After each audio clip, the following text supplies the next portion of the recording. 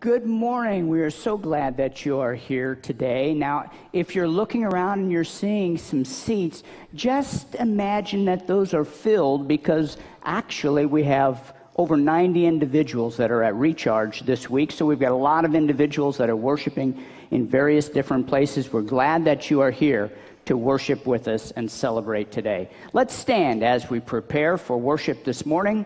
And as we do, let's look to the Lord in prayer. Master, we give you praise today for the opportunity to step into your house. We pray, Father, that you would speak to us heart and soul today, and you would accept our presence and our worship as a pleasing offering unto you. We give you praise, Lord, in Jesus' name. Amen.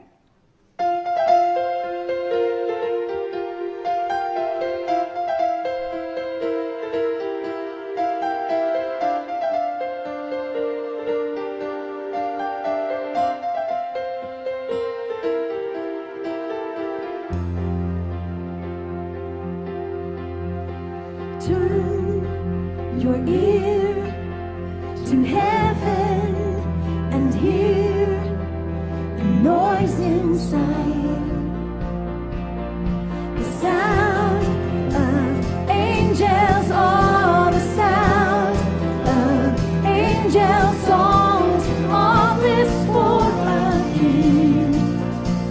We could join and sing all to Christ the King. How constant, how divine, this song of ours will rise.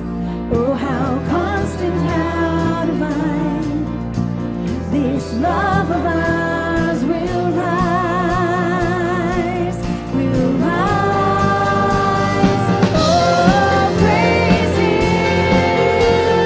Oh, praise Him. He is holy, yeah. He is holy, yeah. Turn your gaze to heaven and raise a joyous noise.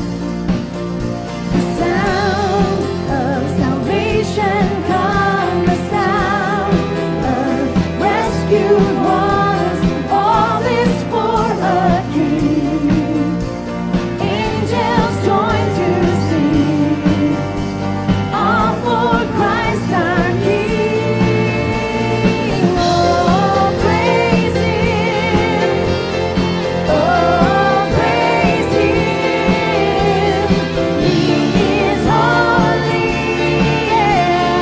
He is holy, yeah. Oh, praise Him. Oh, praise Him. He is holy, yeah. He is holy, yeah. Oh, la la la la la la.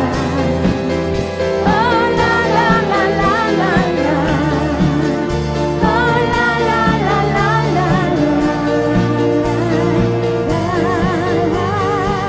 How infinite and sweet, this love so rescuing. Oh, how infinitely sweet, this great love that has redeemed. As one we sing, Alleluia, Alleluia. He is holy, yeah. He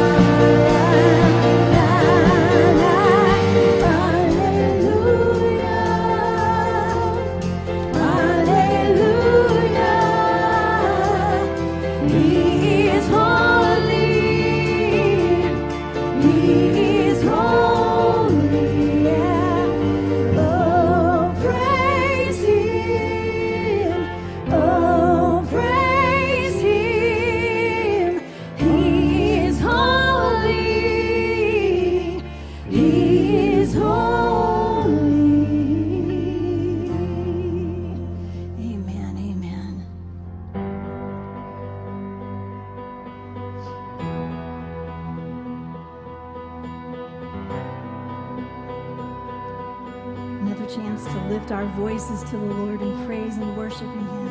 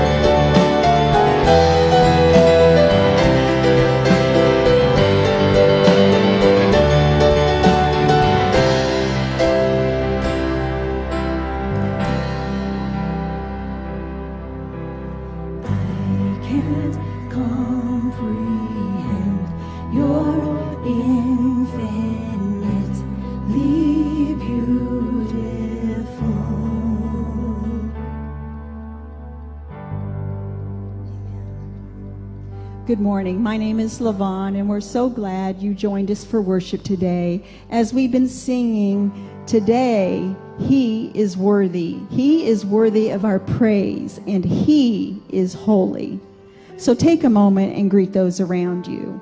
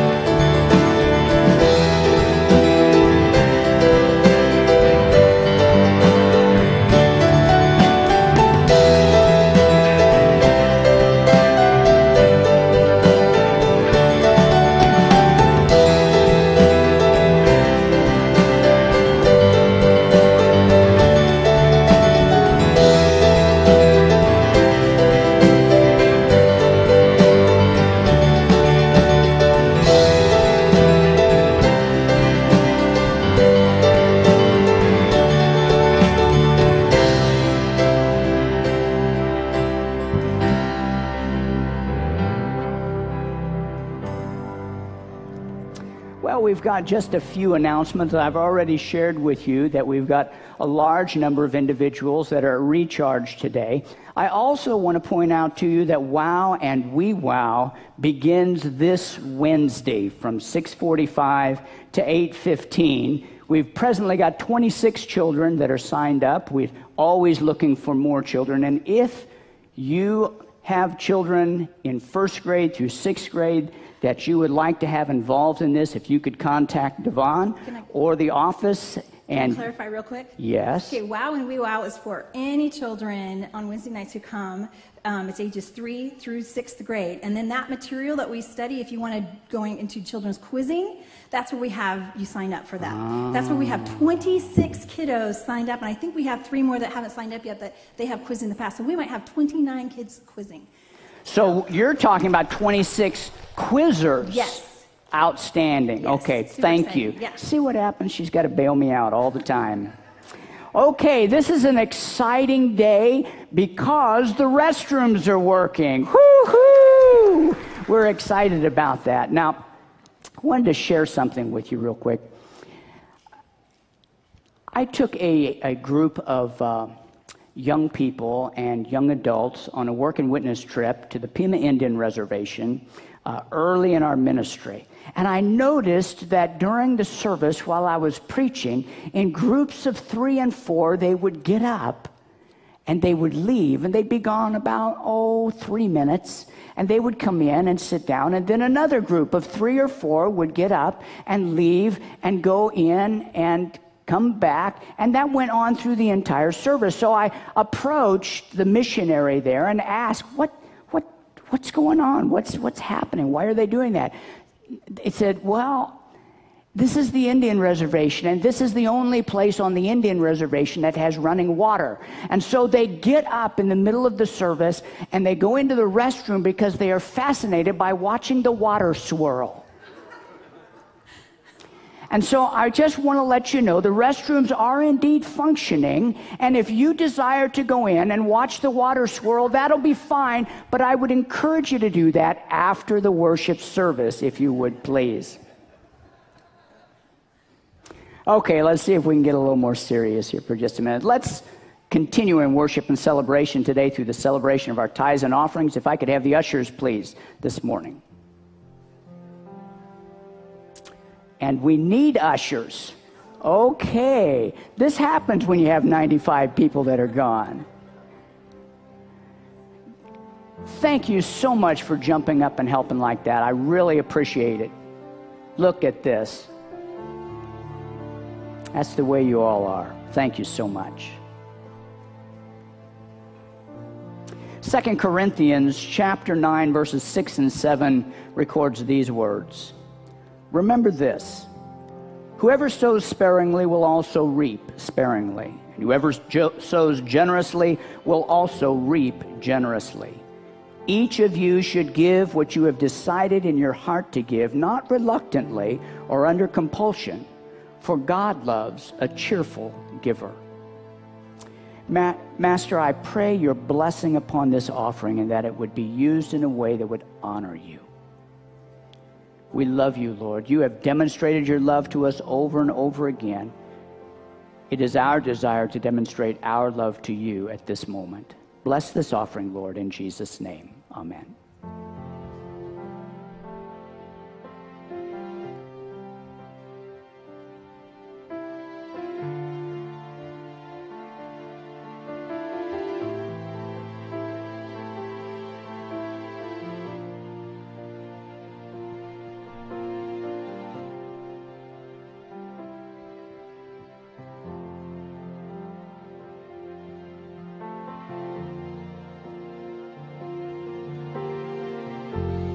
You are my strength when I am weak.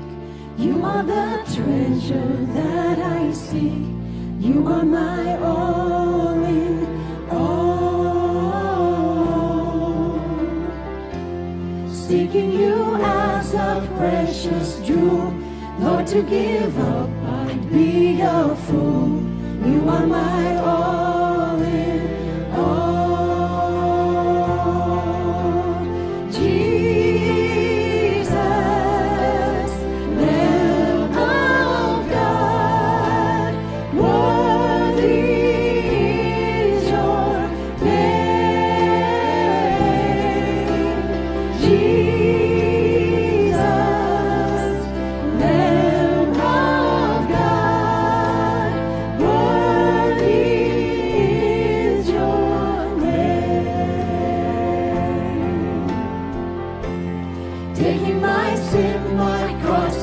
shame. Rising again, I bless your name. You are my all in all. When I fall down, you pick me up. When I am dry, you fill my cup. You are my all in all. Jesus, Lamb of God, worthy is your name.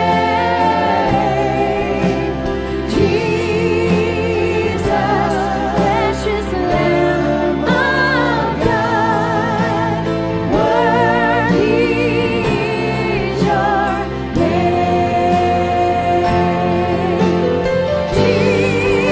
Jesus, Lamb of God, worthy is your name. Jesus, precious Lamb of God, worthy is your name. Worthy is your name. Worthy is your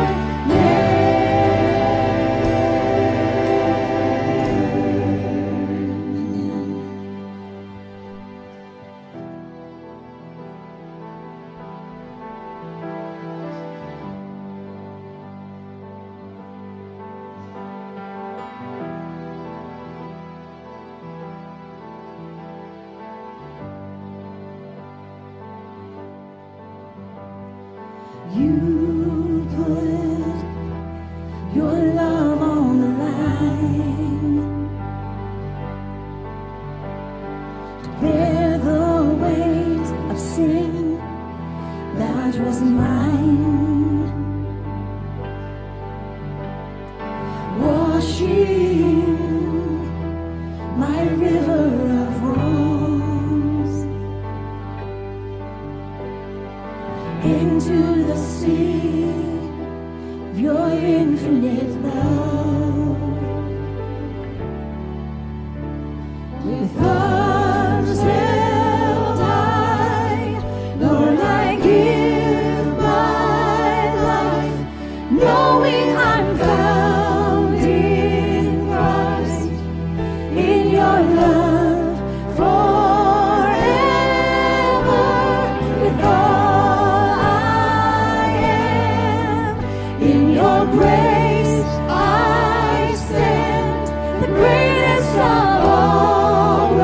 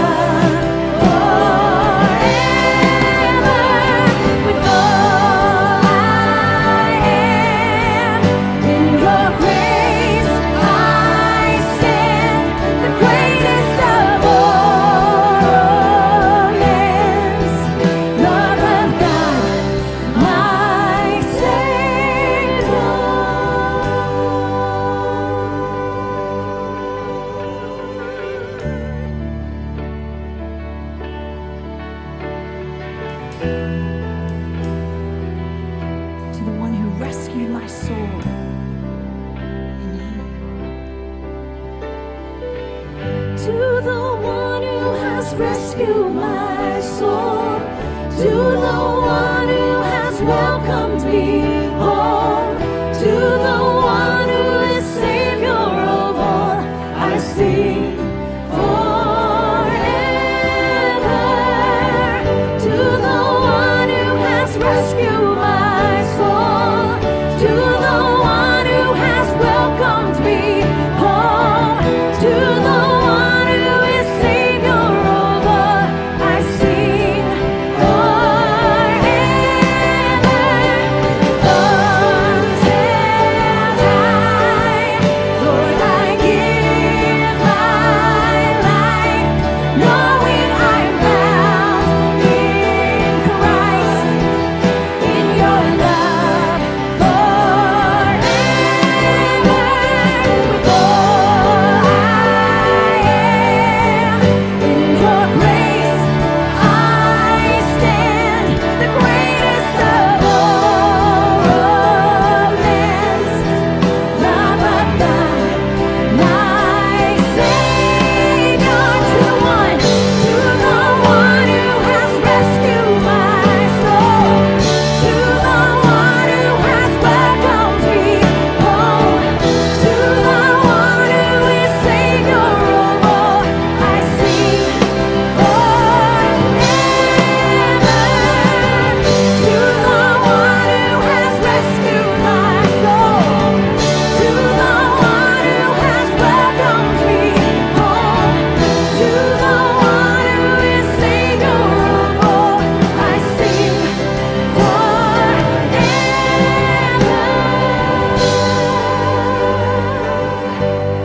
Thank you, Lord Jesus.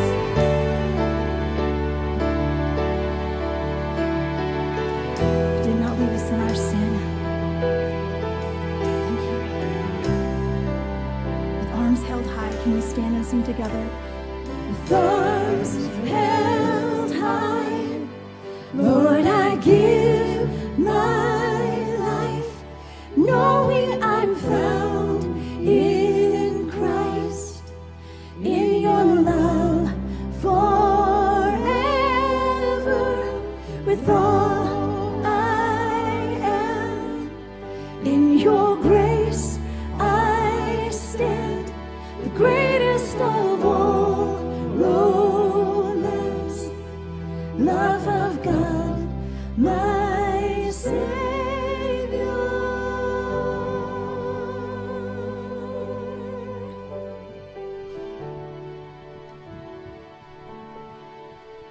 It's good for us as we gather together to enter into a spirit of worship and a spirit of prayer. I know that there are individuals within the congregation who are going through difficulties or struggles, or perhaps want to lift up family members that haven't come to know Jesus as their Lord and Savior. If that's you today, I encourage you to come to this altar of prayer and kneel before our God.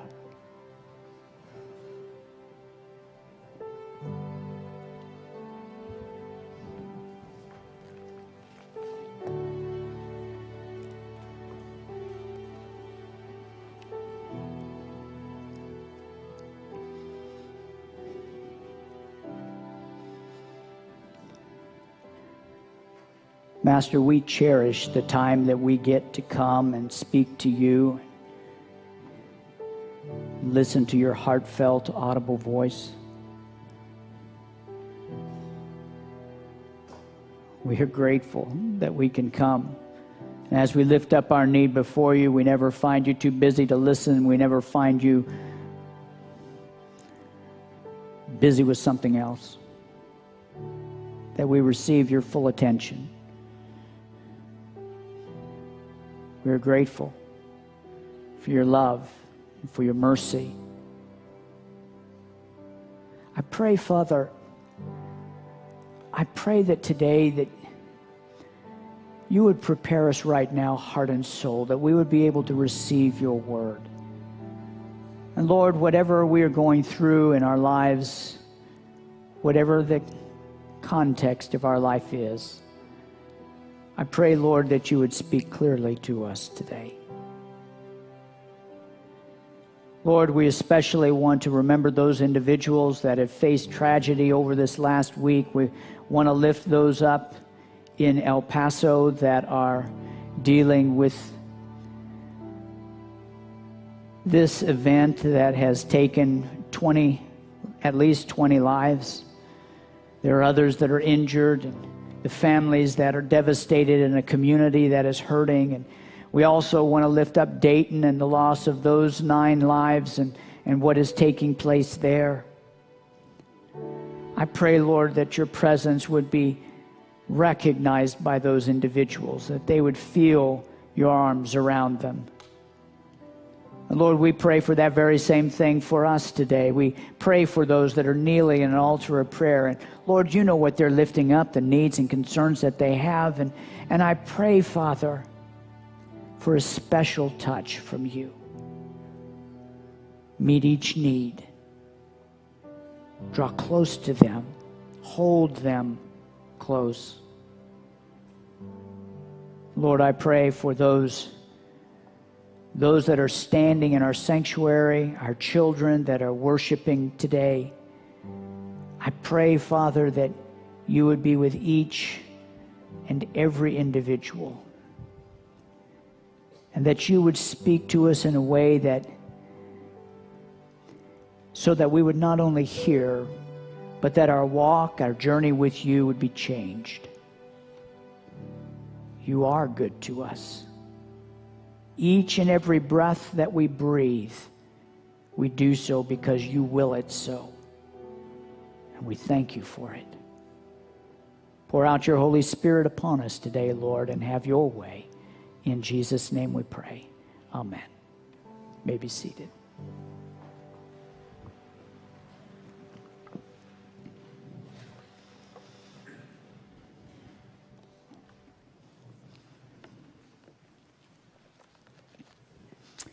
Well, in a few minutes, we're going to be taking a look at Matthew, the 14th chapter, verses 13 through 21.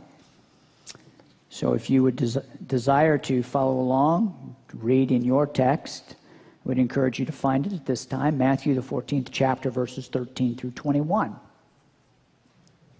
Well, years ago, I was an associate pastor at the Hillcrest Church of the Nazarene in Alton, Illinois. Church was not like this building.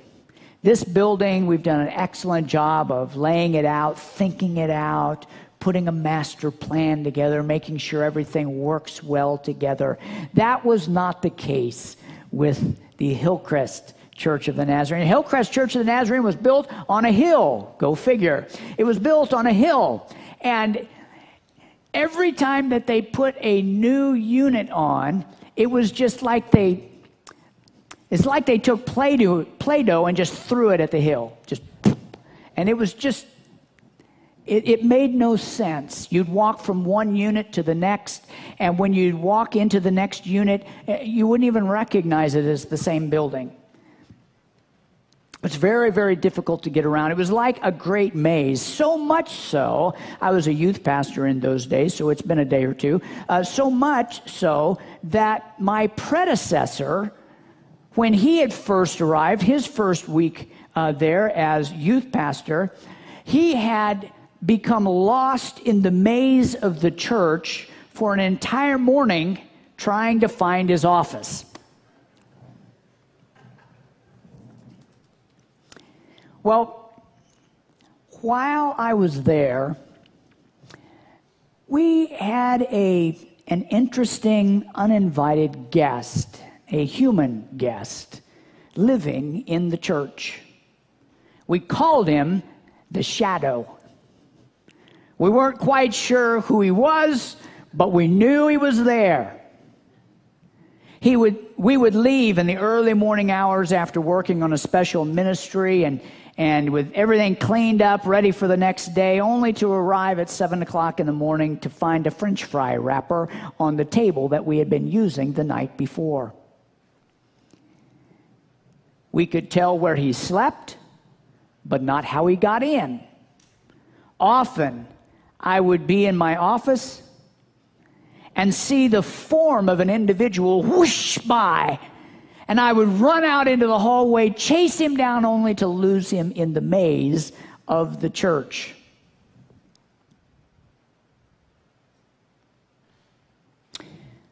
While pastoring in West Virginia, I received a plea for food one day. Family had 3 mouths to feed. They were polite, they were reasonably clean, and obviously hungry.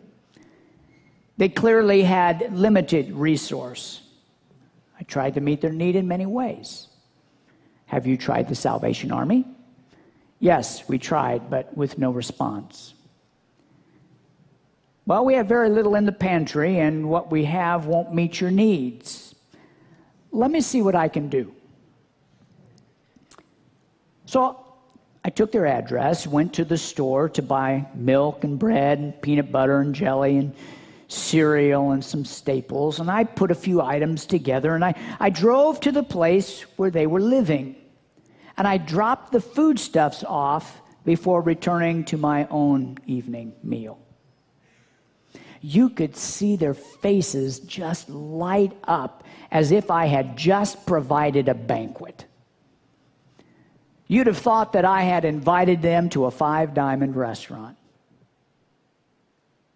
Well, I made my way to the fellowship planned for the evening, but my thoughts kept returning to the hungry family. Questions raced through my mind. Is Jesus pleased with my response?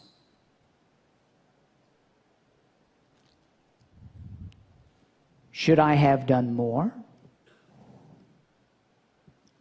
Did I stop short?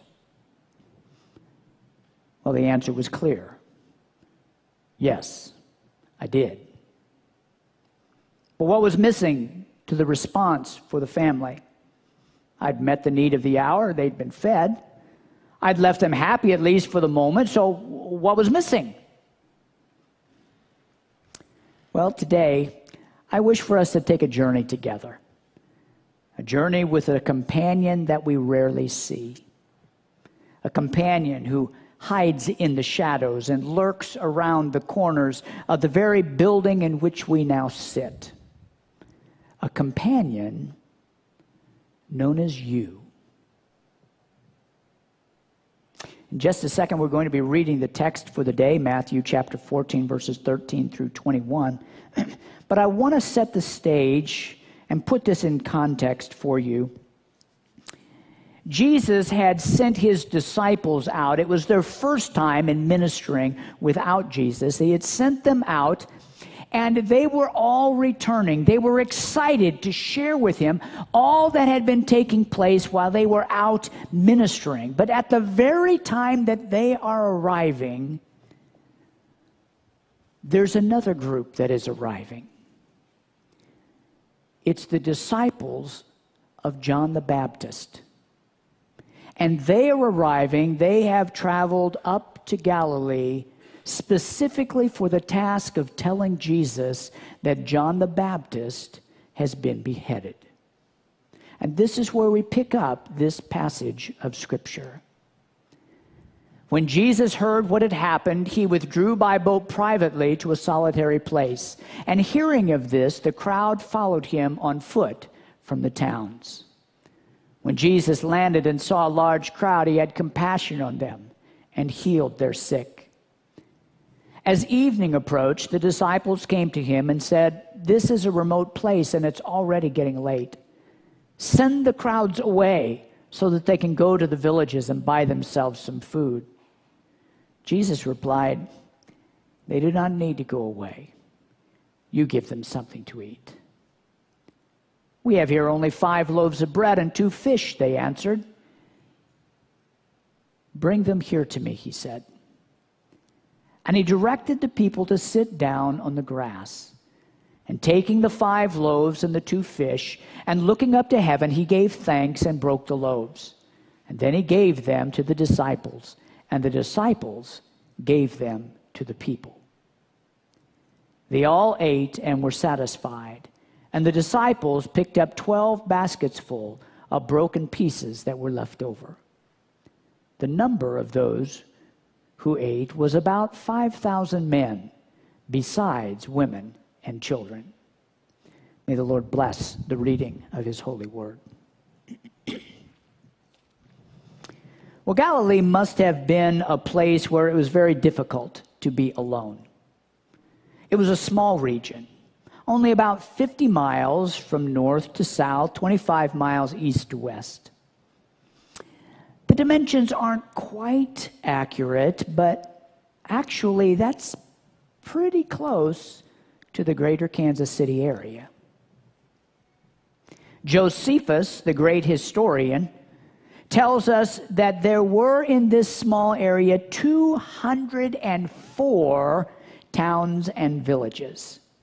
Each of the towns and villages had a population of at least 15,000 people. And in an area so thickly populated, it must have been very difficult to get away from people for any length of time. It was, however, quiet on the other side of the lake. Now, the lake at its widest was about 8 miles. And Jesus, having many friends that were fishermen, would have had little difficulty in borrowing a boat. And when the word came to Jesus concerning the beheading of John the Baptist, Jesus, using a friend's boat, took for the other side of the lake. There were 3 clear reasons why Jesus would go to the other side. First, he was human. He needed rest. Second, Jesus never recklessly ran into danger. He didn't want to share the same fate as John, at least not yet. And third, and most of all, the cross was coming closer each and every day. He knew he must meet with God before he met with the people. Now, perhaps the day will come when we'll focus on those 3, but not today. For as Jesus lands on the other side, he finds that people have sought him out and are waiting for him at the bank of the lake. In the midst of Christ's need to be alone, in the midst of his need for personal rest and infilling, Jesus sees the multitude. And having compassion on them, he heals their sick. The disciples see the need of the people as the day rolls by. They realize that these people are going to need to be fed. But their food supply is not up to the task. How do we respond? Well, the answer seems clear. Send them away. But Jesus doesn't seem pleased with that answer. They don't need to go away, he said. You give them something to eat. My friends, I see within this passage a reflection of the companion we spoke of just moments ago. I see a reflection of you and of me. The response of our companion is really quite normal. The task seems so great. The resources seem so small. How can I possibly make a difference? Well, you know, it's easy to make a difference when we talk about feeding the world. We kind of think about those things in abstract terms. We really do make a difference in that area. I hope you realize that. As a church, we provide clothing and housing and food for literally thousands of people through the outstretched arms of the Church of the Nazarene every year. Locally, our congregation provided over 11,000 meals last year to individuals in need. Yesterday alone, during the Olathe Back to School event, we provided 1,800 meals to those who are hungry. We've helped those who face tornadoes in our own community hurricanes on the coast of the United States and abroad, the tsunami in Japan and the aftermath of the nuclear meltdown of their power plant, earthquake victims in California, famine victims in Ethiopia and Haiti, medical care and facilities in Swaziland, Papua New Guinea, and other needy areas around the world. We do make a difference. But just as I did when I was ministering to the family that came to the church for food, so also you and I have fallen short of meeting the need of sharing the message of God, the message of love, the message of forgiveness, the message of the future. And it's here that we come face to face with the truth that is at the heart of the church. It is true that the disciple who sees the need of the people is still helpless to meet the need without the Lord. But it is also true that the Lord's chosen response is through his disciple. For if Jesus wants something done, if he wants a child taught or a person helped, if he wants the gospel message shared, then he typically gets a person to do it. We need people through whom he can act and through whom he can speak. And it is here that I wish to pause and caution our congregation as a body of believers. It is possible for us, in our zeal to do a good thing, to miss the mark entirely. You see, the world watches us to see if Christ truly lives in our heart. And this can be a difficult thing for the believer. We must remember that God is still teaching even the sanctified in order that our heart will beat with the heartbeat of God. Are you familiar with the term relativism? Relativism is defined as the doctrine that knowledge, truth, and morality exist in relation to culture, society, or historical context and are not absolute. I'm going to read that again. The doctrine that knowledge, truth, and morality exist in relation to culture, society, or historical context and are not absolute. I want you to understand that our life as believers is not based upon relativism. Relativism is nothing more than creating a way to try to have things the way we want them to be, to rewrite history. But try as people might, the Holocaust did occur. Jews were gassed and burned alive. Slavery did exist in the United States. It was terrible. It was wrong.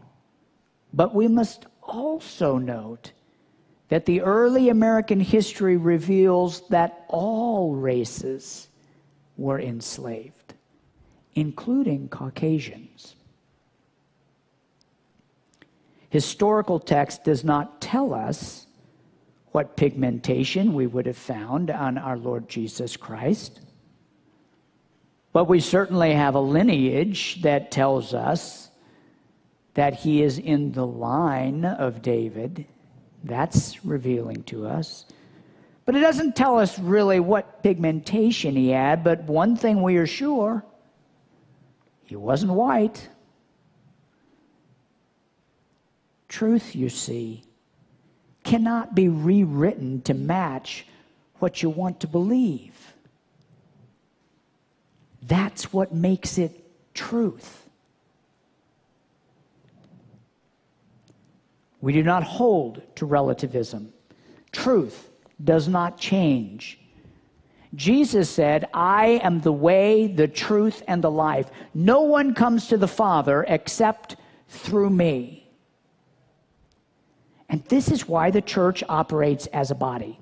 This is why within the church we have an organizational structure and form. This is why the pastor in the Church of the Nazarene is to be an individual genuinely called of God. He or she is president of all organizations, chairman of the board, chief executive of the church, to assure that the work through the church is directed by God and to protect us from God's work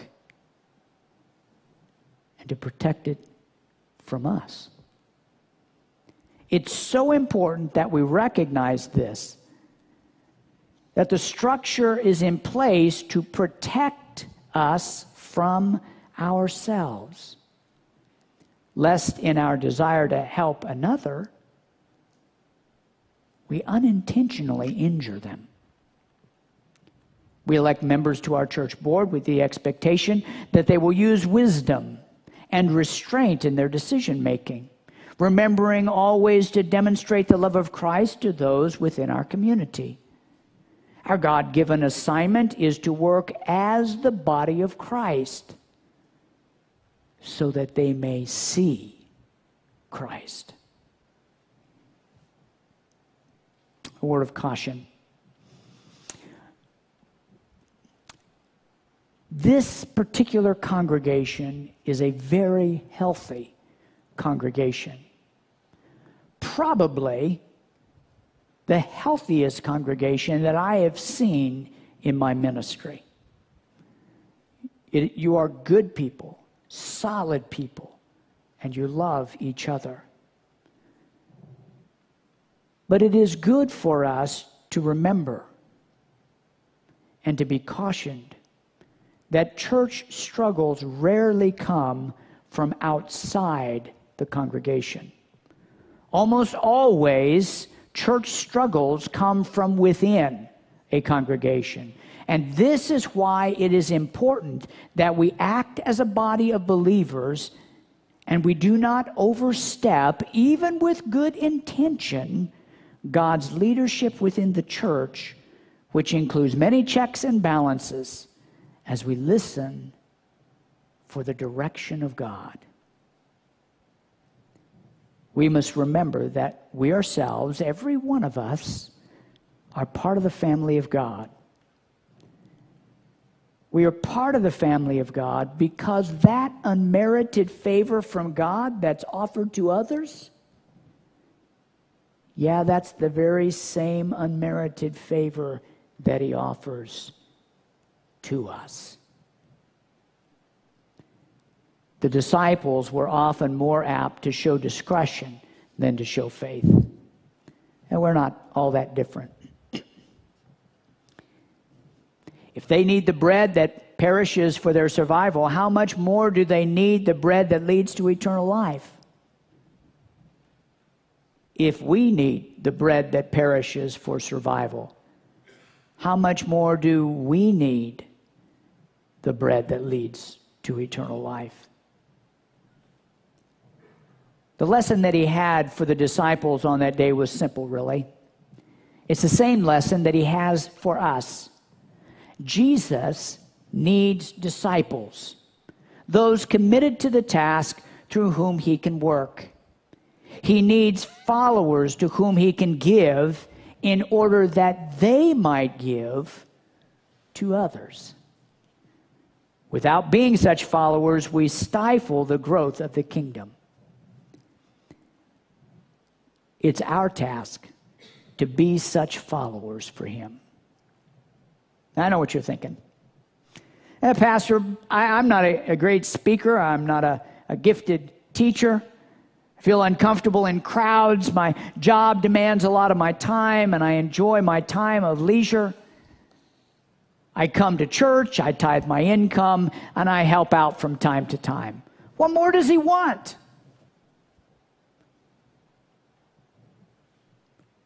He wants you. He does not demand from us splendors or magnificence that we don't possess. He simply says to us, come to me as you are, however ill-equipped. Bring to me what you have, however little, and I will use it greatly in my service. For little is much in the hands of Christ. This miracle feeding of Jesus was not just a physical feeding. The real feeding that's taking place is spiritual. It was the pouring out of Christ first to the disciples and then to the multitude. It was not meant only for those on the mountainside. No, we must never be content to regard the teachings of Jesus as something that happened. We must always see them as something which happens. They're not isolated events in history. They are demonstrations of the always and forever imperative power of Jesus Christ. The people are hungry. We are hungry. We're hungry for the food of God as well as for the feeding of God's Word. But we'll never be filled until we are willing to follow God's leadership. People gathered in groups on the side of the mountain. Jesus gave thanks for the gift of his food, and he gave it to his disciples. The disciples then faced the decision that would change their lives forever. You see, they too were hungry. They'd been on a long journey. The day had really gone on. Should they eat the food themselves or pass it on?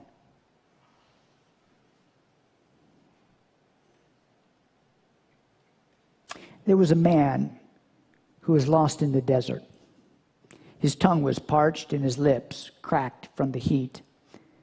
He found it becoming more and more difficult to focus on his journey until near exhaustion, he spotted an old mine.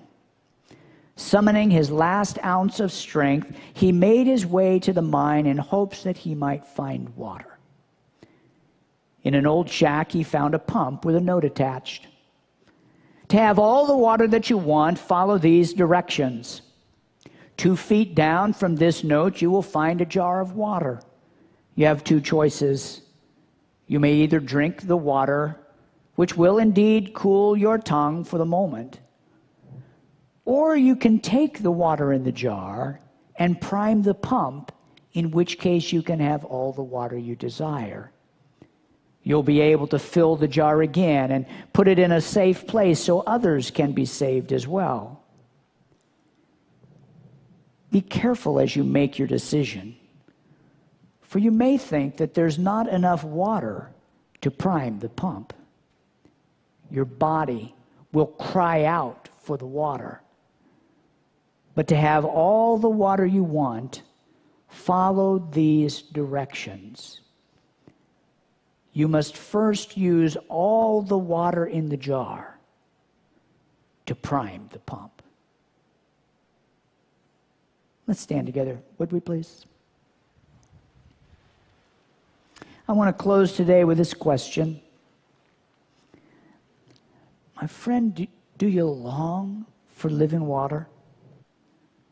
Do you ache for a deepening relationship with our eternal Lord? For those who do, here is the solution.